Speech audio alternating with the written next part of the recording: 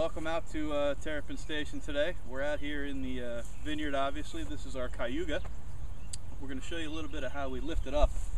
If you look down the row, it's taking over the row a little bit, making it a little hard to spray. So what we're doing is we're doing wire lifting. We don't go through manually and just try to manually tuck every square inch of this stuff. We're going to try lifting it all up and let the wires do most of the tucking for us. So I guess I should introduce myself in the beginning. Rob, the vineyard manager over here. Here with Rob, the professor, Spots, works over at University of Delaware.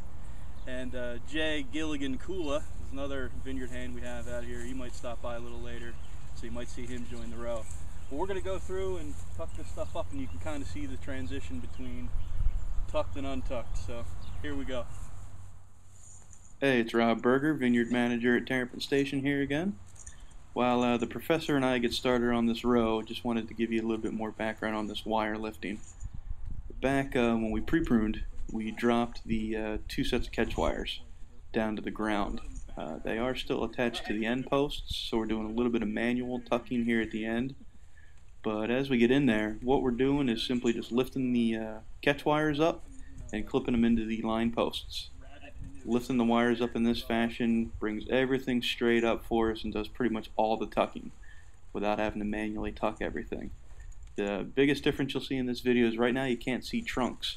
And as we go down, I'm going to speed this thing up. You'll start to see that trunk area open up and a nice straight line going down the primary cord in here. So enjoy the rest of the video.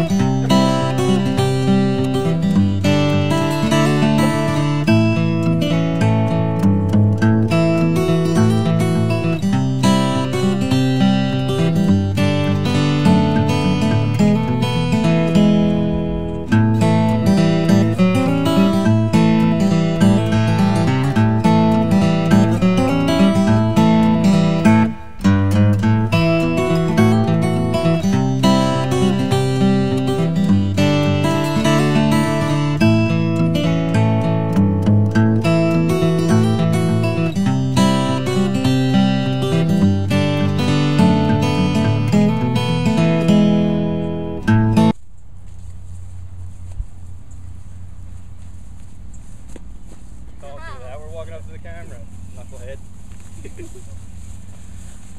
Well, there you have it. Had a couple little helpers come up and join us. Cut. But much better than before.